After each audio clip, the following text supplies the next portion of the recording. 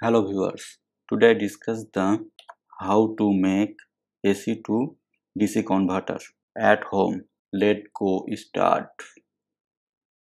First, use transformer 17 volt transformer or 4 rectifier diode IN4007 model, or capacitor. Use electric capacitor 1000 microfarad 50 volt,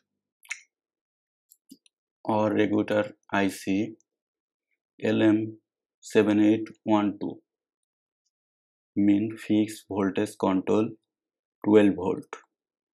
Input volt 24, input output voltage 12 volt, or 220 AC volt AC transformer. Input neutral is transformer common, or phase terminal is fuse 1 ampere positive terminal, or transformer out going to rectifier line input.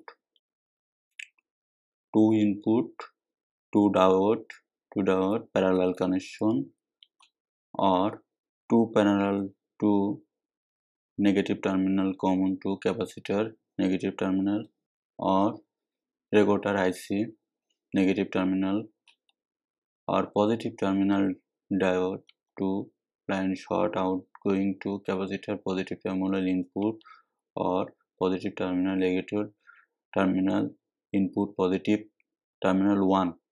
Regulator transistor or regulator IC means same.